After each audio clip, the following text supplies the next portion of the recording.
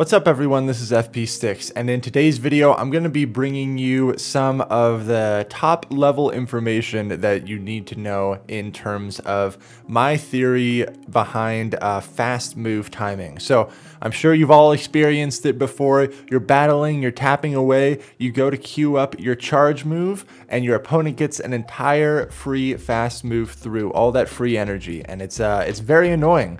And so what I'm going to be doing today is really breaking down my theory and thought process behind fast move timing. Now, these theories are things that I still need to continue to work on implementing in my own battling, and I highly recommend that you check out Wallower's video on fast move timing as well as his video on fast move denial, because a lot of the information that I'm going to discuss in this video is very similar to his approach of this as well.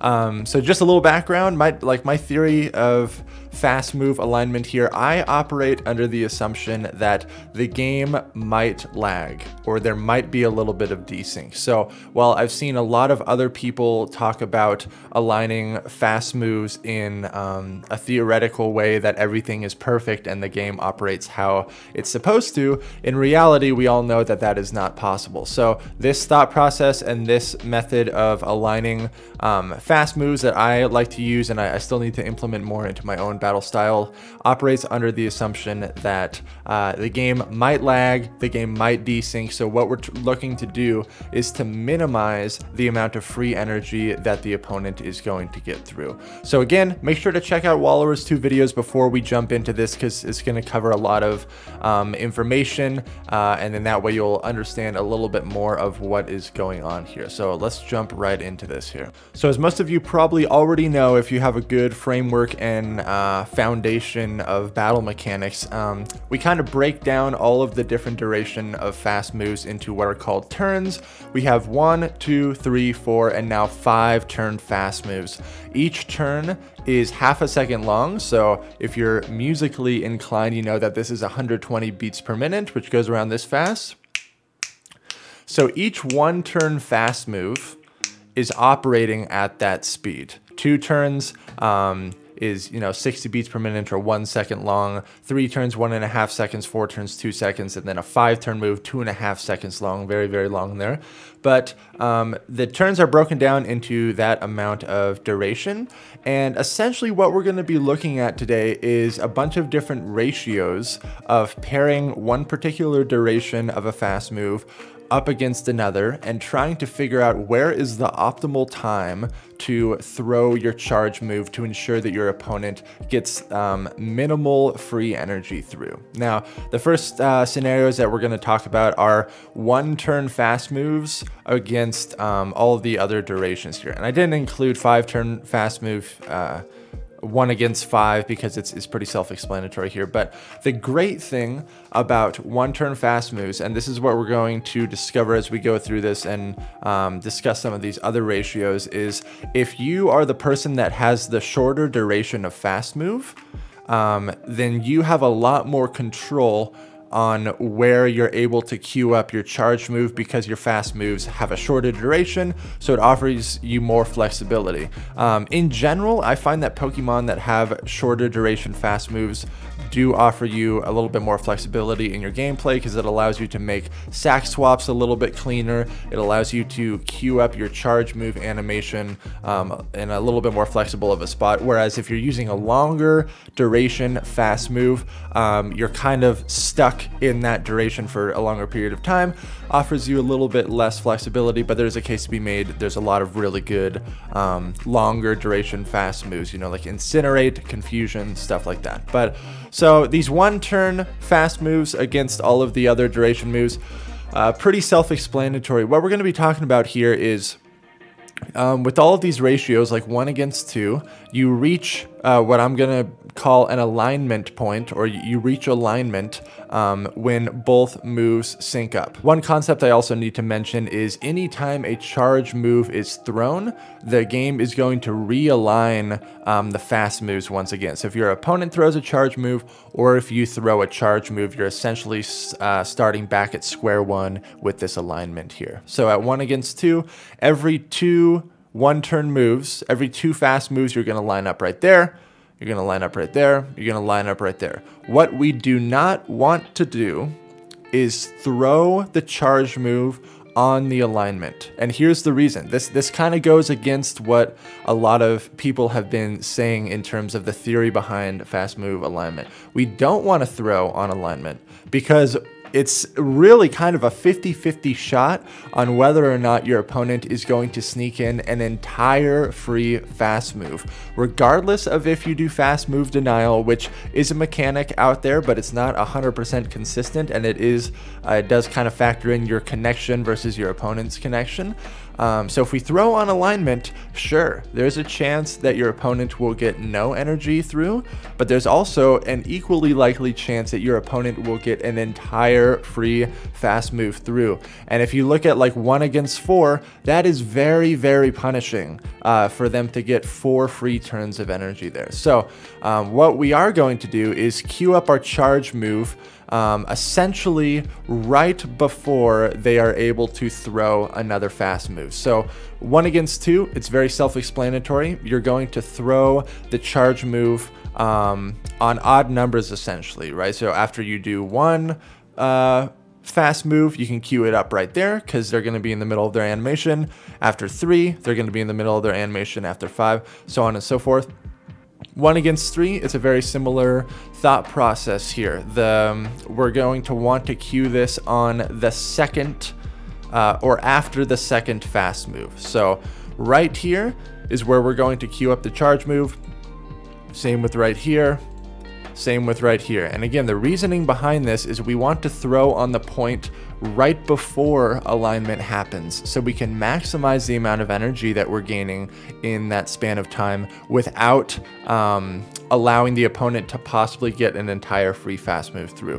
1 against 4, same concept here. We're going to be throwing our charge move after we do 3 fast moves. And I think I do have a video example of this particular 1 against 4, because it's a little bit easier to see, so we will get into that. But after 3, you can see we'll throw right here. Your opponent is only getting essentially 1 free turn of energy instead of 4 free turns of energy. You could also throw right here. So let's actually take a look at what this looks like in the video, and I'll discuss what's going on in there. So here's an example of 1 turn versus 4 turn fast move alignment here. And when I was doing these battles and running these simulations, I was actually operating both phones at once, which was a little bit challenging to do. So you're going to notice that my opponent, which is on my wife's account, is not going to be throwing any charge moves. These simulations are purely just for us all to see how this is going to look in practice if everything is going correctly here. So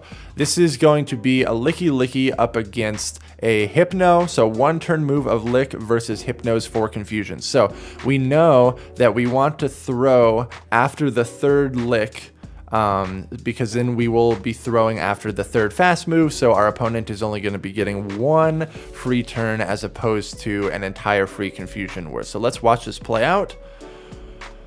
1, 2, 3, 4, 1, 2, 3, 4, 1, 2, 3, 4, 1, 2, 3. I throw it right there, and no free Confusion goes through, which is really, really good. Obviously, you can't throw before you actually have the energy, so we're going to count again. 1, 2, 3, 4, 1, 2, 3, 4, 1, 2, 3. Right there, once again, no Confusion goes through. And then we should be able to see this one more time here. 1, 2, 3, 4, 1, 2, 3, 4, 1, 2, 3. Right there.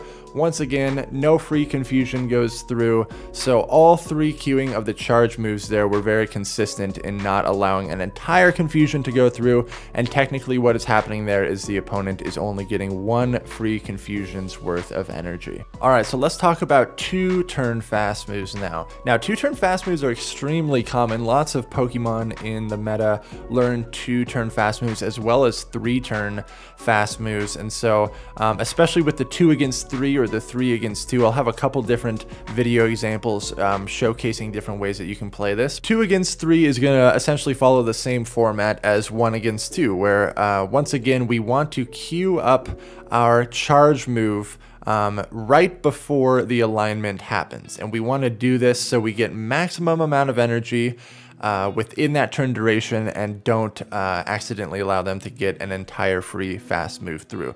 So if you look at the alignment here, 2 against 3 is going to align after 3 2-turn moves or 2 3-turn moves, right? Pretty basic ratios there, 2 against 3.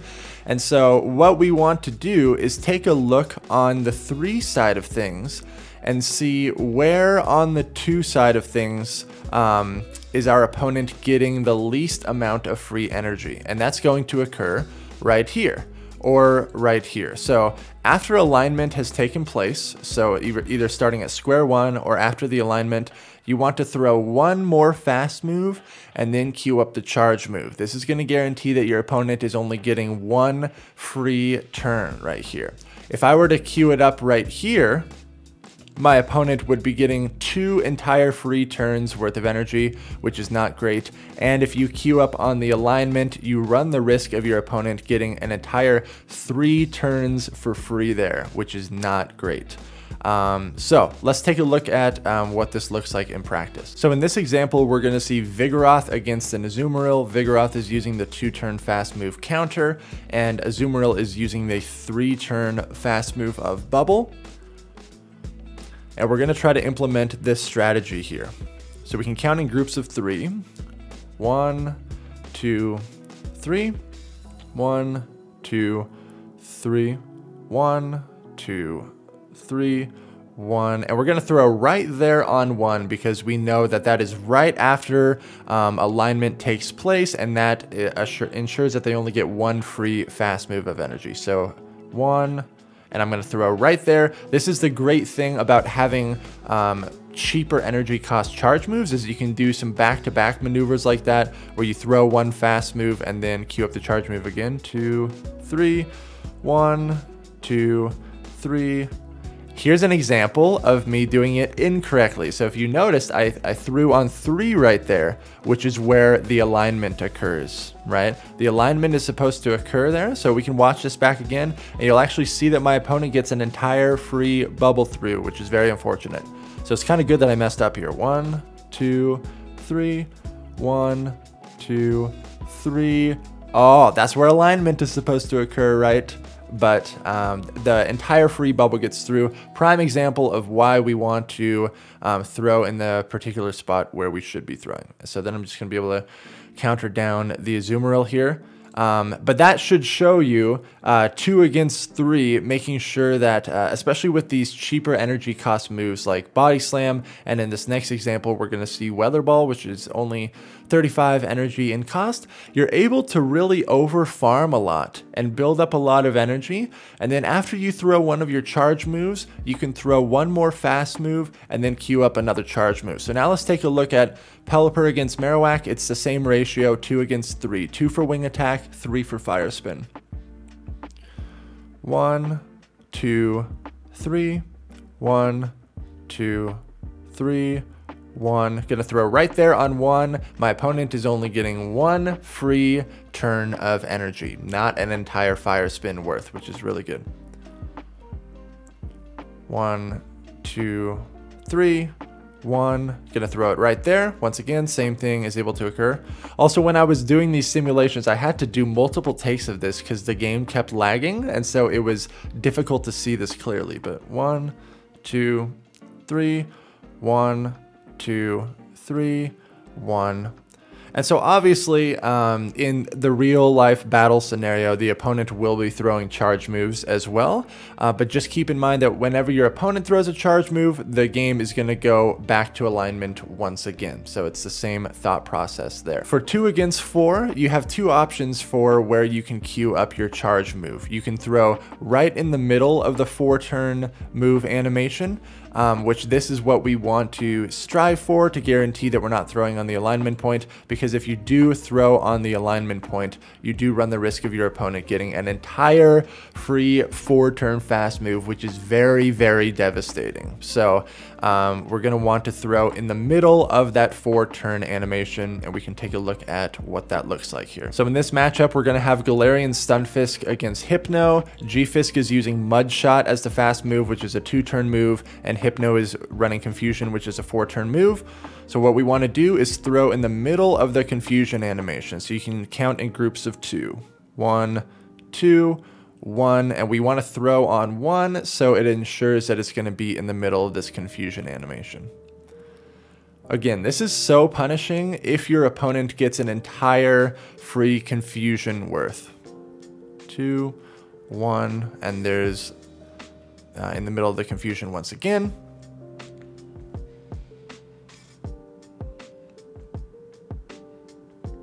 One, 2, 1, 2, 1.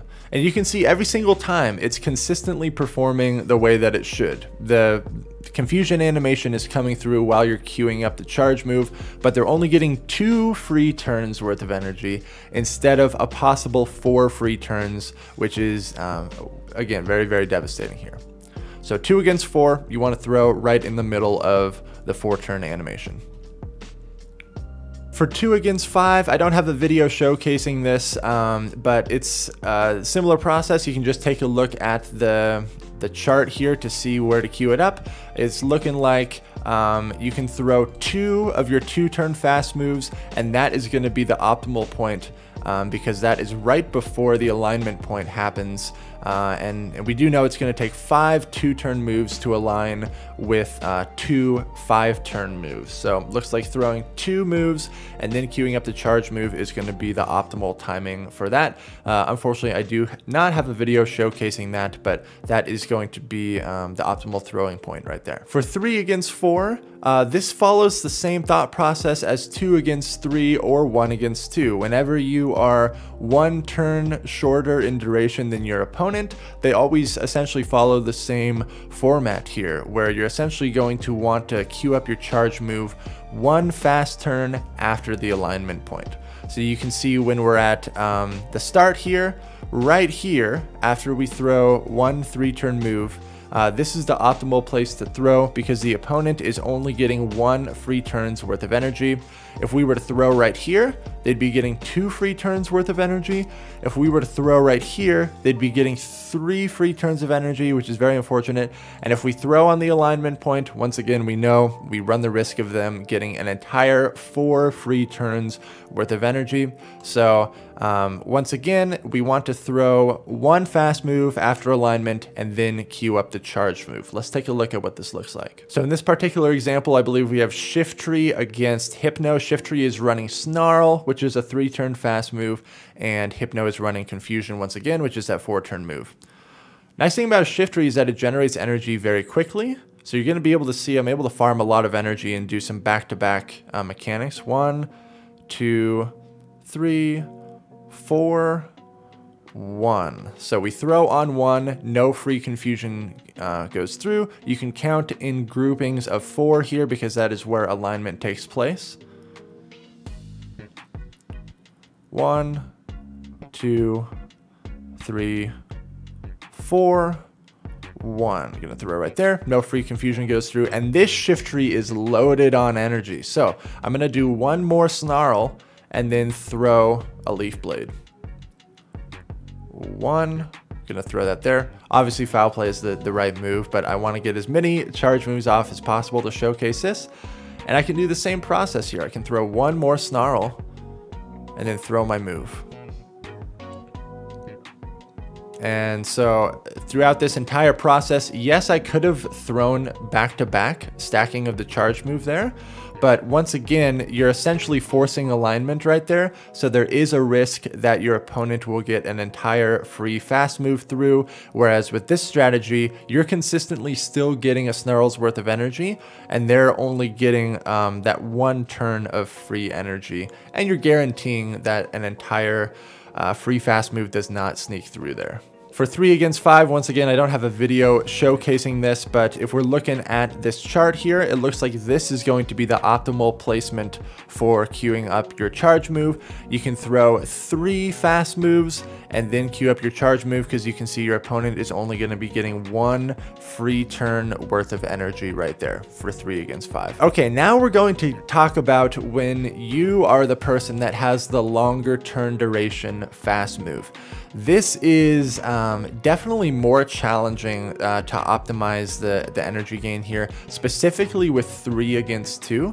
And I don't think either options here are absolutely ideal, because one option is that you throw your charge move right here, guaranteeing that your opponent only gets 1 free fast move of energy. The other option is you throw on the alignment point, which again, you run the risk of your opponent getting 2 free turns. With a 2-turn fast move, it's nowhere near as punishing if your opponent gets 2 free turns worth of energy. And sometimes what will happen, you'll see in this video example, this is absolutely hilarious, because on some of the queuing of the charge moves, I perform fast move denial, and on some of them, I just spam tap my phone as fast as possible. And because of the inconsistency of the game, sometimes, my opponent did not get any free moves every single time that it occurred, even though I was throwing on alignment in the first video example. But if we follow the same theory in practice, technically the most consistent way that you could play this 3 against 2 is throw in the middle of their 2-turn animation here. So after alignment occurs, you throw 1 fast move and then throw it there. Same thing here. After alignment occurs, you throw 1 fast move and then you're going to want to queue it up right here. But let's look at this video, because this is kind of hilarious. I have 2 different examples showcasing this 3 against 2 alignment here. So here we're going to see Azumarill against Defense Deoxys. Azumarill is running Bubble, 3-turn fast move. Defense Deoxys is running Counter, a 2-turn fast move. In this first example, I throw on the alignment. So I'm throwing every 2 bubbles, and then I'm queuing up my charge move after the second bubble of the cycle. And because I wanted to see what would happen here. On some of these fast moves, I perform the fast move denial technique. On some of them, I just mash my phone the entire time. And you can see how this matchup plays out here. So this is what it looks like when you throw on alignment. So we're going to count in multiples of 2 here, because it's 3 against 2. 1, 2, 1, 2, 1, 2. So I'm going to throw on 2. I do perform fast move denial right here, and you can see, because I'm going to click the ice beam, and then I immediately start tapping the middle of my phone again, performing the fast move denial technique, and my opponent does not get a free counter through. Okay, was the fast move denial successful? We don't know, because look what happens on this second one. 2, 1, 2. I'm just mashing my phone. No fast move denial, but my opponent still does not get a counter through. This just showcases the inconsistency of the mechanics.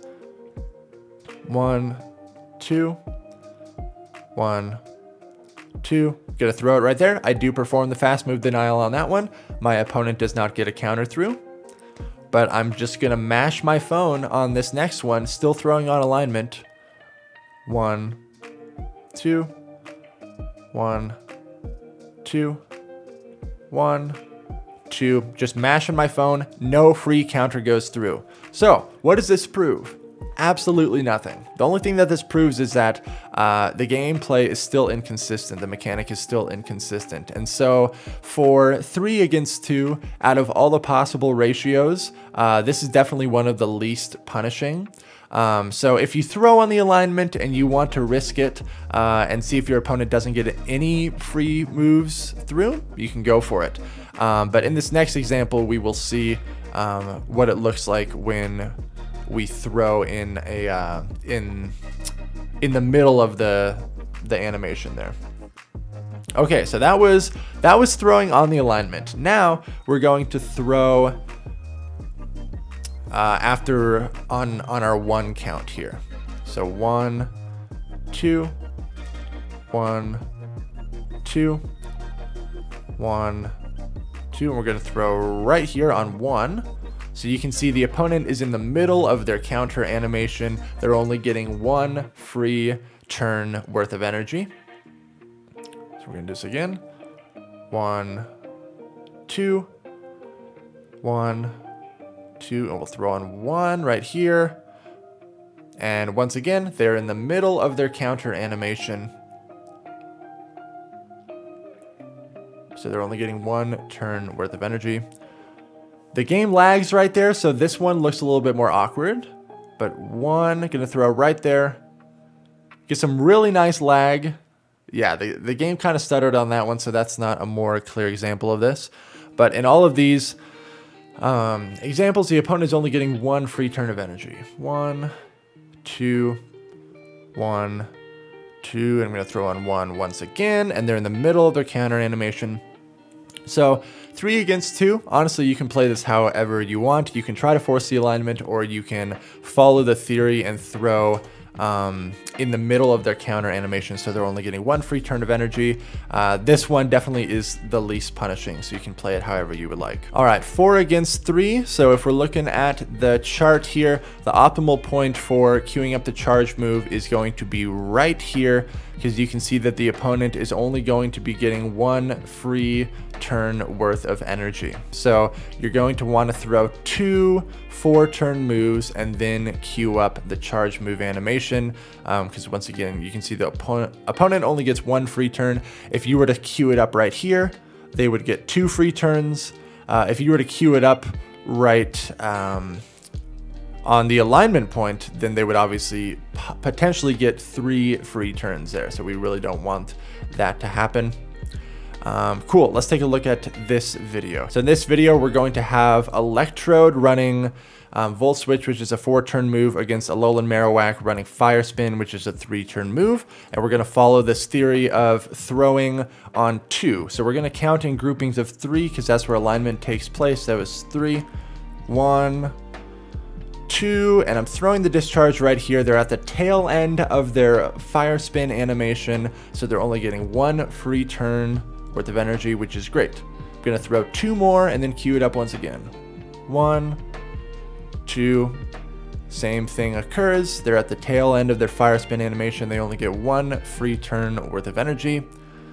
And then once again, I'm going to throw 2 more Volt Switches and then queue it up. 1, 2, and so you don't need to worry about any fancy technique of tapping here if you queue up the charge moves on those ratios there, because it's going to guarantee that your opponent is only getting that amount of energy through there. Finally, we have 4 against 5. This follows the same theory as 1 against 2, 2 against 3, 3 against 4. You're essentially going to want to throw 1 after alignment. Right, so we have alignment here, we throw 1, and this is the point in time where the opponent only gets 1 free move of energy there. So I hope you all found this video helpful. Everything is easier said than done, and while all of these theories are very sound and they do consistently perform if you can execute them, in the heat of battle, when your opponent is swapping fast and you're having to keep track of their energy as well as your timing,